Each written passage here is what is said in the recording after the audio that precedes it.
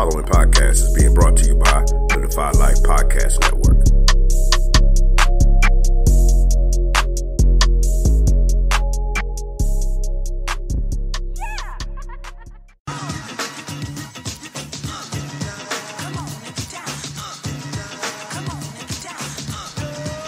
Hello and Hotep, this is Brother Khemmet coming at you with another episode of Black Gumbo. You can tune in to listen to us at iHeartRadio, iTunes, and Spreaker. We're brought to you by the Defy Life Podcast Network. And you guys can reach us also at blackgumbo@gmail.com. And we're going to jump right on into our subject matter. And I know you guys have been looking around at 2020 and wondering, man, what in the world is going on? We're right in the middle of a global pandemic, and people are taking to the streets across this great country and in different parts of the world to show and express their disgust, their heartbreak, their anger, their disdain, and their pain for what has indeed been another assassination of a black man named George Floyd in Minneapolis by a cold and callous American law enforcement agent. We were just talking about how Brother Ahmaud Arbery was lynched down in Brunswick, Georgia by two white wannabe cops. Just days before Brother Arbery, we were trying to comprehend how in the hell did cops just happen to go into the wrong apartment in Louisville, Kentucky and gun down Sister Breonna Taylor. They had a no-knock warrant. You guys, you hear that? These are just a few of the many names of people who have been killed at the hands of American law enforcement agents, to name all the names of people of color who have been killed or either brutalized by this thing called the system, which is the criminal injustice system, just because of the color of their skin. It would take me on the mic for 6 to 9 months, 24 hours a day, calling out names. We are still mourning the life of Emmett Till. We're still mourning the life of Malcolm X and Martin Luther King. We're still mourning from long time ago. You guys understand what I'm saying?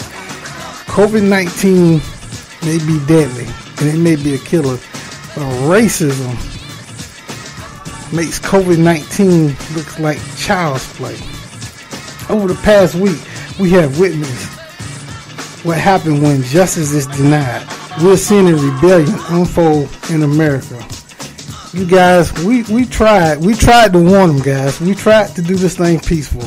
Brother Kaepernick, he tried to bring attention and awareness to police brutality and systemic racism. He tried to do it peacefully in the way they always tell us, well, don't do it that way, or it's got to be a better way. I'm looking for that one right way. Nobody has ever been able to guide me into that. What's that one right way that we're supposed to protest? I thought that if you did it peacefully, where nobody would get harmed, and if you can do it, then people would pay attention. Well, not America, not in this country. You have to do it loud. Hey, not my fault. You got me? Because they turned a peaceful protest. They deflected the issues and turned it into an issue about a flag and an anthem written by a racist, no good white man who wanted to see black people dead anyway. As great as this country can be for people of color, we sometimes find ourselves living in what seems to be a long behind nightmare. What I mean by that, in America, regular people can do things, there's simple things that people do every day, and they take it for granted. But for people of color, these things can turn into a death sentence. And what I mean is, like driving while black, walking while black, sleeping in a car while black, riding your bike while black, barbecuing in a public park while black. Because a lot of times it's not just the police, it's other racist white people that harasses us. Bird watching while black. Working on your delivery job while black. Visiting friends and families in apartment complexes while black. Just sitting in your house eating ice cream where police can just walk into your house and kill you and claim she thought she was in her house. Or just plain ordinary breathing. James Baldwin said, to be black and somewhat woke in America means to be in constant rage. Now that we have the world's attention and America's attention, now we must focus that funnel that rage, that anger and that pain into actionable steps. Do we have steps? Yes, we do. After my commentary, I'm going to let Brother Wilson tell you exactly what our plans are. We do have a plan of action, and it's going to take some sacrificing. All we have to do is think back to 1955, what our ancestors did when they sacrificed with the bus boycott for over 381 days. They sacrificed, but what happened was they brought the bus system to their knees. We think about it from back then. They didn't have a lot. We have a whole lot. So our sacrifices don't have to take as much, because when you guys hear the plan, you'll understand we're already doing some of the stuff. We just have to redirect the way we're doing things. Guys, we do not have the resources or a military or any kind of force to fight America with brute force. That's not what the plan is. Plus, we don't want to destroy America, and we don't want to harm anybody. We have weapons that are greater than you guys can imagine. And one of the things about our weapons is they won't cause any physical harm to anybody, and nobody has to lose their life. One of the things that great Malcolm X said was that it's not that we're outnumbered, but we're out organized. So now we have to organize, and we have to plan and strategize. And Brother Wilson is going to lay this plan out for us. And it's not really a hard plan, and it can be beneficial to all of us. And one thing about this plan, if you guys email me at blaque@gmail.com, I'll tell you how you can make money off this plan that we're talking about. Besides, we have some of the best weapons that you can imagine.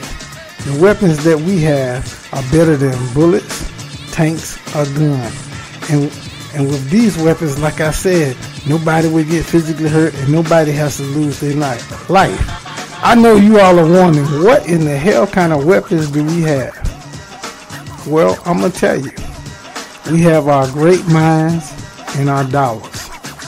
The late, great Dr. John Henry Clark used to always say that if black people ever did anything in unison and together, even if it was wrong, would change the history of the world.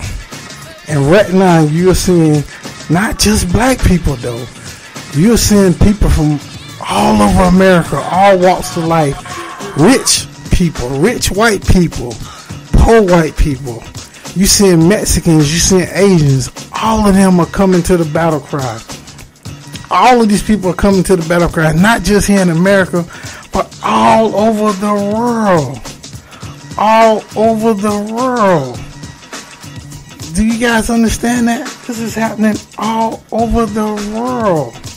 I'm going to let Brother Nuri Muhammad give you some perspective on the power that we have, because right now we're spending $1.3 trillion in the U.S. economy. $1.3 trillion in the U.S. economy. That's trillion with a capital T, you guys. That's trillion with a capital T. That's how much we're spending in this economy, and we're on board to spend 1.5 by 2020. It just hit the 8 minutes and 46 seconds. That's the length of time that dog was on our brother's neck. 8 minutes and 46 seconds. But I'm going to let Brother Nuri Muhammad give you some perspective on our spending power and how we can use it as a weapon. Well, the lecture, financial coonery, what does that mean?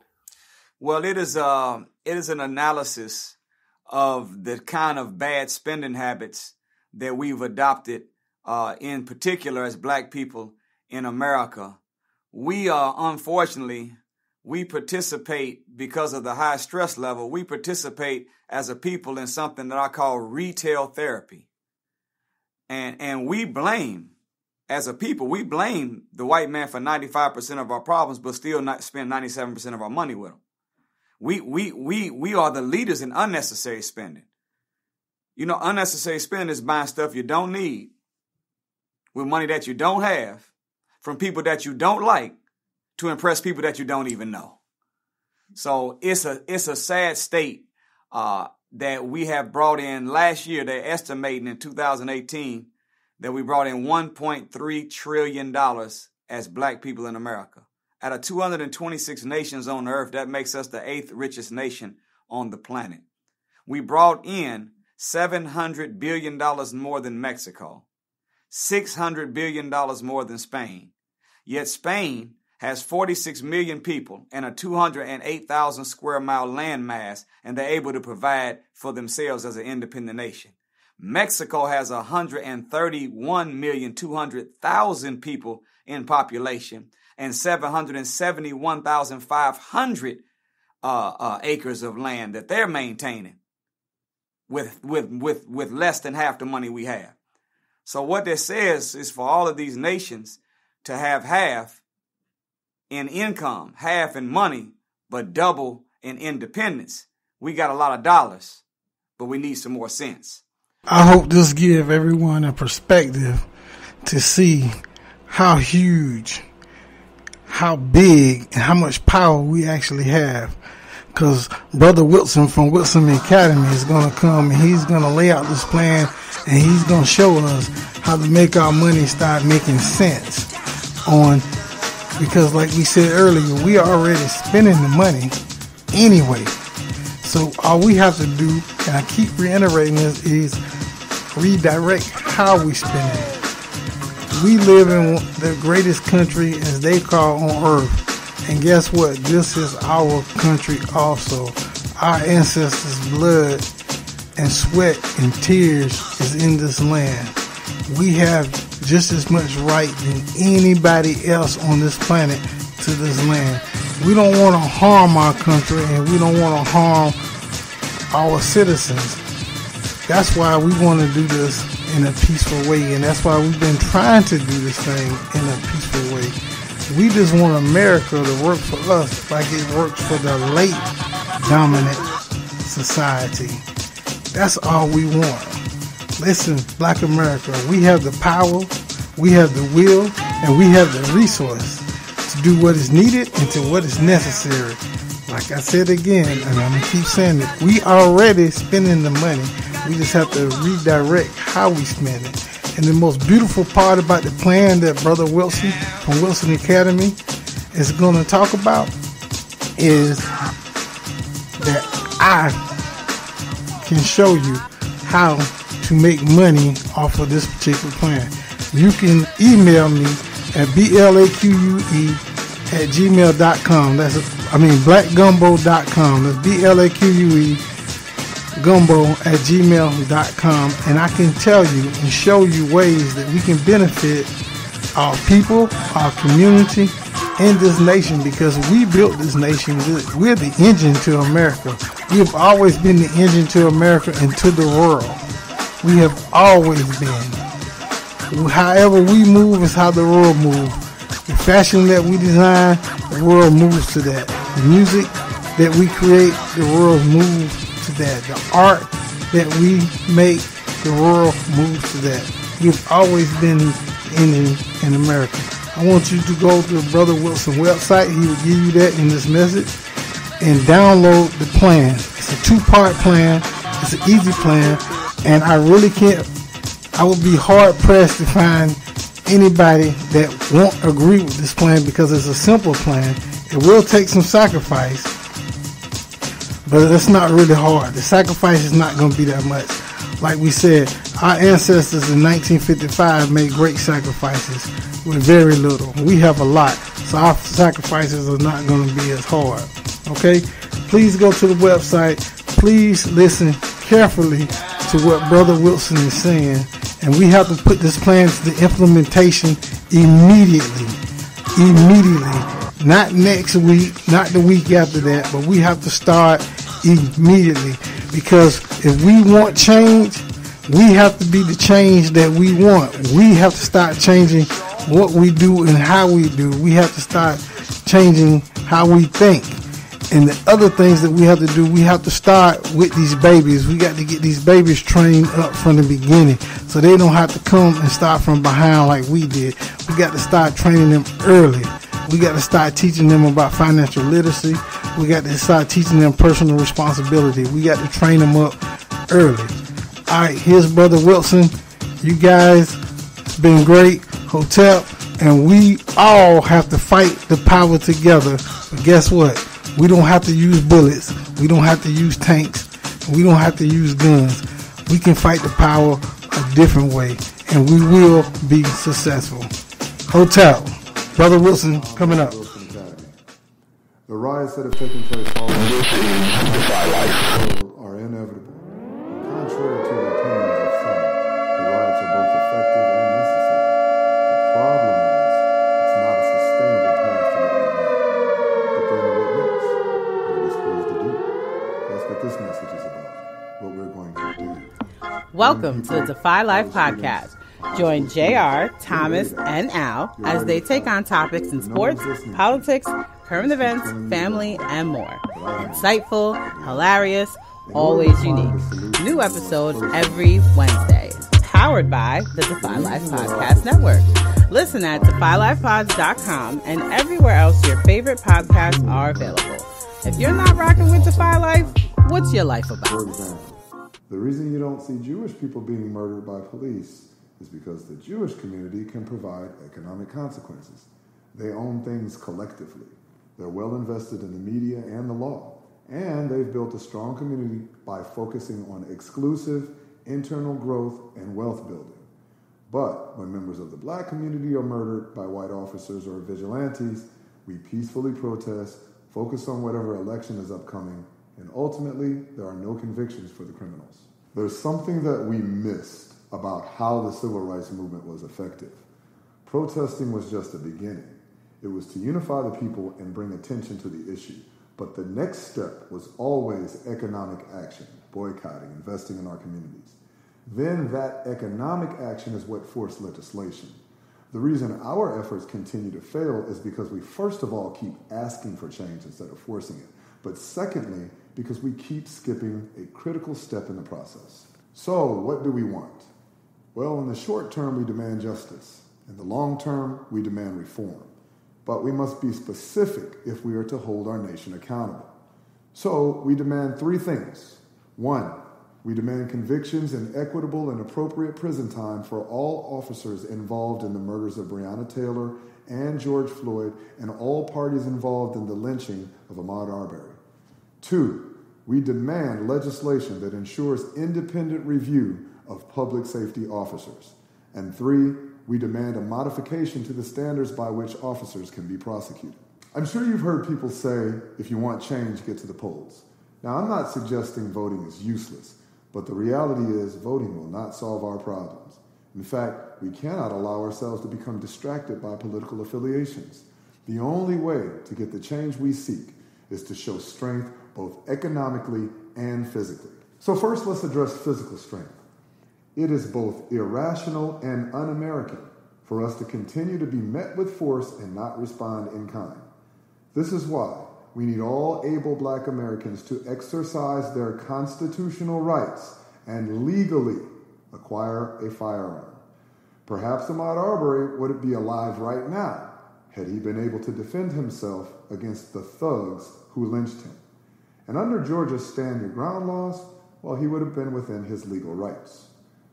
To all my gangbangers, my Bloods, my Crips, GDs, folk, everybody, I'm asking you to help us protect our communities from the white supremacist groups who would harm us. You are already armed and you're not afraid to die. I hope that you see fit to call a truce and unite against a greater common enemy in order to protect our children, our mothers, our sisters, aunties, and grandmothers. Now we must address how we fight economically. America doesn't particularly care about black life. If it did, we wouldn't still be facing what we're facing right now. What America does care about is black dollars. So we have to start speaking America's language. Effective immediately, we will only buy food from black-owned restaurants. This does not apply to grocery stores, as we don't feel there are enough Black-owned grocery stores nationwide at this point to accommodate the initiative. However, there are many grocery items you can find on sites like WeBuyBlack.com. Now, our Black-owned restaurant initiative means that you will need to avoid many of your favorite restaurants, but you will discover new Black-owned favorites. And you must ask yourself what's more important. Understand that this is only phase 1 of a larger plan. We will implement phase 2 in the weeks to come. But this is something that everyone can do. So what's the point? And why will this work? According to both Nielsen and the CDC, Black people eat more fast food than anyone. By diverting our billions of dollars, we will accomplish 2 things.